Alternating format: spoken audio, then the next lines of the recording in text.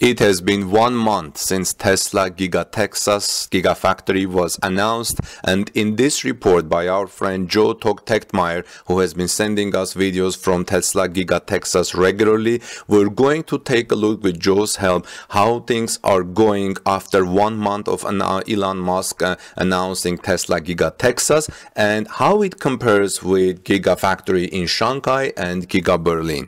Welcome back, dear friends. This is Armin Harayan from TorqueNews.com.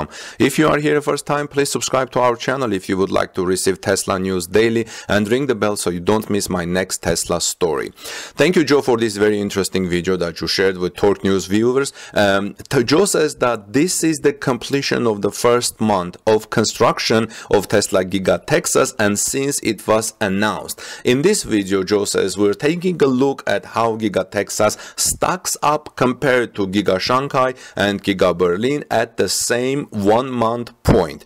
To be honest, Joe says, I think Giga Texas is farther ahead than the others despite the challenges they have faced with the need to level, feel and prepare the site as compared to the other two. But it will be up to viewers to decide what themselves, for themselves based on what you see. Let me know, guys, in the comment section here. After 1 month, if you remember my reports about Giga Berlin and also phase 2 of Giga Shanghai, or in case you know phase 1, because I haven't been reporting phase 1 of Giga Shanghai, how do you think Tesla Giga Texas is doing at 1 month point?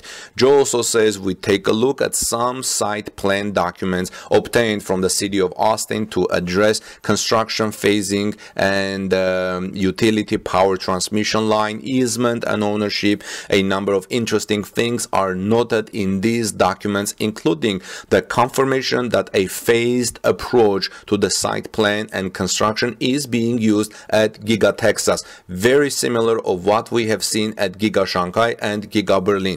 This phased approach is very important because Tesla engineers and architectures work on a little thing, they submit, they get approval, and the approval comes, they start working on that while they're working on the next phase and submit it and get approval. So this phased approach has been very productive, especially at Giga Berlin.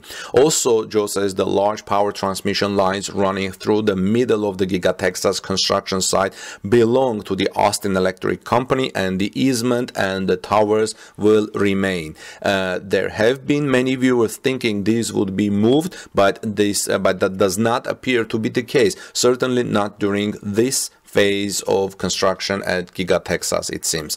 We also have a quick video section in this report from the start of construction to contrast with where Giga Texas is at the 1 month point. This helps to show just how fast changes have happened at Giga Texas, and of course how much more remains. Today, large thunderstorms came through the area, actually yesterday, for example, creating a big muddy construction site, but despite this, work did not cease entirely. In fact, work continues at a very fast pace at Tesla's Gigafactory in Texas, and the basic foundation of the main factory building is clearly visible now. Some other significant changes have happened in the past day or so, as seen in this video.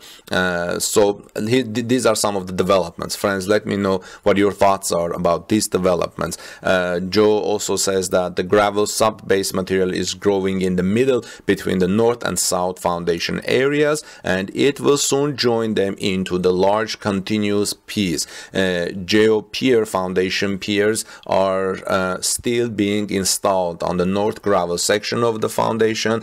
The northwest pond is about 75% gone, with continued fill and geotextile membrane application. The southeast pond area has a new water tank to help facilitate draining of this pond, and the south swamp is about 75% removed and filled as well. Well, thank you very much, everyone. Let's continue watching Joe's video, which is about 20-minute video and 19-minute video. And Joe, thank you very much for this video. This is Armin Harayan from TorqueNews.com. Please subscribe to our channel, ring the bell so you don't miss my next Tesla story. If you would like to receive daily Tesla stories from different gigafactories worldwide and Tesla cars and electric vehicle cars. And I'll see you in our next report. Have a wonderful rest of the day. God bless you, and take good care of each other, friends. See you soon.